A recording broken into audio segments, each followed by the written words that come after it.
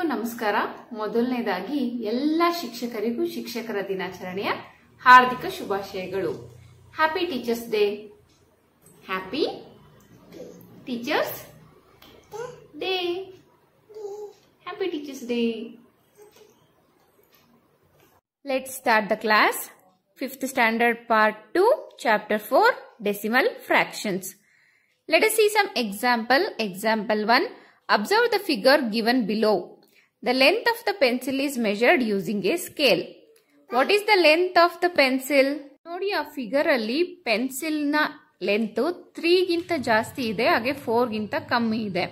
ಈ ರೀತಿ ಮೆಜರ್ಮೆಂಟ್ ಅಲ್ಲಿ ಬರೋದನ್ನ ನಾವು ಪಾಯಿಂಟ್ ಹಾಕ್ಬಿಟ್ಟು ಬರಿತೀವಿ. ಇದನ್ನ ಡೆಸಿಮಲ್ಸ್ ಅಂತ ಕರೀತಾರೆ. Okay, use of decimals in money.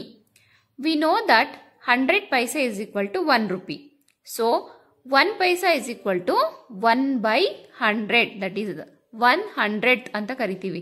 So ಅದನ್ನ ಡೆಸಿಮಲ್ ಫಾರ್ಮ್ ಅಲ್ಲಿ ಯಾವ ರೀತಿ ಬರಿತೀವಿ ಅಂದ್ರೆ 0.01 ಅಂತ ಬರಿತೀವಿ. ಸಿಮಿಲರ್ಲಿ 25 ಪೈಸೆನ 0.25 ಅಂತ ಬರಿತೀವಿ. ಫಾರ್ ಎಕ್ಸಾಂಪಲ್ 1/10 ಅಂತ ಇದ್ರೆ ಅದನ್ನ ನಾವು ಯಾವ ರೀತಿ ಬರಿತೀವಿ? 0.1 ಅಂತ ಬರಿತೀವಿ. 1/100 ಅಂತ ಇದ್ರೆ ಅದನ್ನ 0.01 ಅಂತ ಬರಿತೀವಿ. 1/1000 ಅಂತ ಇದ್ರೆ ಅದನ್ನ 0.001 ಅಂತ ಬರಿತೀವಿ. ಅಂದ್ರೆ ಕೆಳಗಡೆ ಎಷ್ಟು 0 ಇರುತ್ತೋ ಮೇಲ್ಗಡೆ ಅಷ್ಟು 0. ಅಂದ್ರೆ 10 ಇದ್ರೆ 0.1, 20 ಇದ್ರೆ 0.01, 30 ಇದ್ರೆ 0.001 ಈ ರೀತಿನಲ್ಲಿ ಬರಿತೀವಿ. ಸೊ ಎಷ್ಟು ಝೀರೋಸ್ ಇದೆ ಅನ್ನೋದನ್ನ ಸರಿಯಾಗಿ ಕೌಂಟ್ ಮಾಡ್ಕೋಬೇಕಾಗುತ್ತೆ. Let's go to exercise 4.1. First main, read the following decimals and write them in words. First main, first question ನೋಡಿ, 0.5 ಅಂತ ಇದೆ. ಅದನ್ನ ವರ್ಡ್ಸ್ ಅಲ್ಲಿ ಬರೆಯೋದಾದ್ರೆ 0.5. ಸೆಕೆಂಡ್ ಒನ್ ಏನಿದೆ 0.13 ಅಂತ ಬರಿಬೇಕು. ಅದನ್ನ 13 ಅಂತ ಹೇಳ್ಬಾರ್ದು. ಪಾಯಿಂಟ್ ಆದ್ಮೇಲೆ ಬರುವಂತ ನಂಬರ್ಸ್ ಅನ್ನ ಯೂನಿಟ್ ಪ್ಲೇಸ್ ಅಲ್ಲೇ ಹೇಳ್ತೀವಿ, ಹಾಗಾಗಿ 13 ಅಂತ ಬರಿಬೇಕು. Third one 1.7. Fourth one 5.21. ಇದನ್ನು ಅಷ್ಟೇ ಪಾಯಿಂಟ್ ಆದ್ಮೇಲೆ 21 ಅಂತ ಹೇಳ್ಬಾರ್ದು, 21 ಅಂತ ಬರಿಬೇಕು. Okay, second main, right the numeral representing each of the following. ಅಂದ್ರೆ ಈಗ ನಂಬರ್ಸ್ ಅಲ್ಲಿ ಇರೋದನ್ನ ವರ್ಡ್ಸ್ ಅಲ್ಲಿ ಬರೆದ್ವಿ ಅಲ್ಲ, ಈಗ ವರ್ಡ್ಸ್ ಅಲ್ಲಿ ಇರೋದನ್ನ ನಂಬರ್ಸ್ ಅಲ್ಲಿ ಬರಿಬೇಕು. ಸೆಕೆಂಡ್ ಮೇನ್, ಫಸ್ಟ್ ಕ್ವೆಶ್ಚನ್ 0.12 ಅಂತ ಇದೆ. ಇದನ್ನ ಇವಾಗ ಯಾವ ರೀತಿ ಬರಿತೀರಾ? 0.12. Second one 6.8. 6.8. Third one 10.5. 10.5. Fourth one 4.02. Fifth one 6.84. Last one 108.06.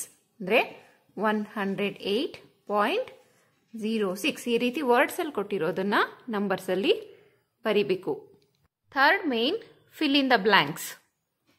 Main, first question 8 mm is equal to dash centimeter ಅಂತ ಕೇಳಿದ್ದಾರೆ. ನಮ್ಗೆ ಗೊತ್ತು 10 millimeter is equal to 1 centimeter. So 8 mm ಅಂದ್ರೆ ಇದು 8/10 ಆಗುತ್ತೆ. ಅದನ್ನ ಯಾವ ರೀತಿ ಬರಿತೀವಿ? 0.8 ಅಂತ ಬರಿತೀವಿ. So this is 0.8 centimeter. 75 mm ಅಂದ್ರೆ 70 mm becomes 7 centimeter. 7.5 centimeter. So ಇಲ್ಲಿ 8 ಸೆಂಟಿಮೀಟರ್, 5 mm ಅಂದರೆ 8.5 ಸೆಂಟಿಮೀಟರ್. 525 ಅಂದರೆ 52.5 centimetre. Okay, fourth main, fill in the blanks. Fourth main, first question 8 centimetre ಅಂತ ಇದೆ.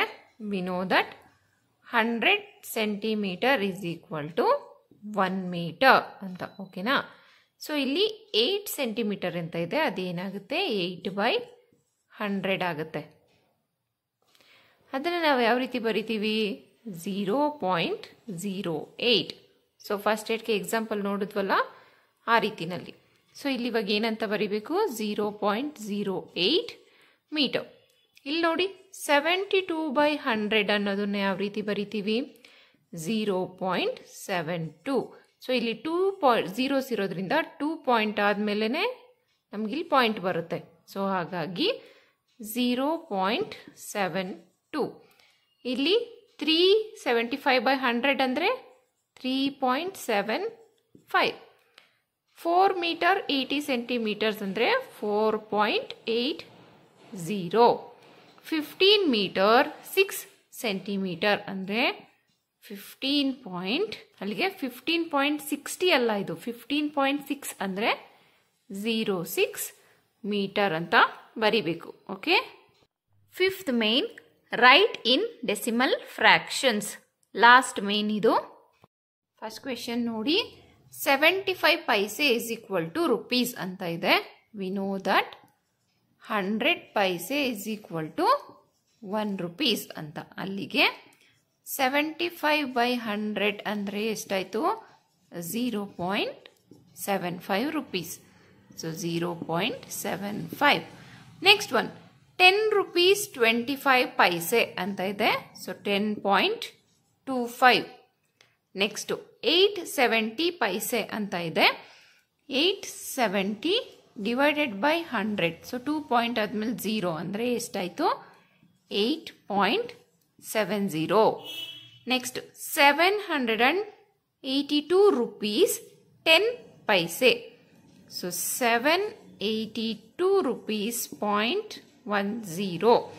ಲಾಸ್ಟ್ ಒನ್ 2050 ಪೈಸೆ ಅಂತ ಇದೆ. ಸೊ 2050 ಡಿವೈಡೆಡ್ ಬೈ 100 ಅಂದರೆ ಎಷ್ಟಾಯಿತು, 20 rupees 50 ಪೈಸೆ. 20 rupees ಅಂದರೆ 20.50.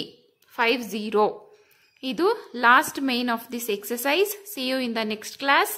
Thank you.